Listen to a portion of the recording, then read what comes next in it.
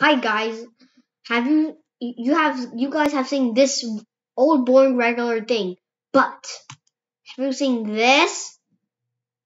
Yeah. It's very amazing. So today I'm going to teach you how to make moving dumbbells. Okay.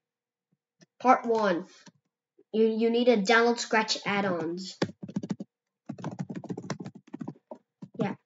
Scratch add-ons, then you press Scratch add-ons, and you press install for Chrome, and then I already installed it. And after install it, you press this button, the puzzle piece, and then press Scratch add-ons, and then you go to add-ons, and then search thumbnail setter, and then you make dumbbell setter clicked orange, and then you go to one of your games.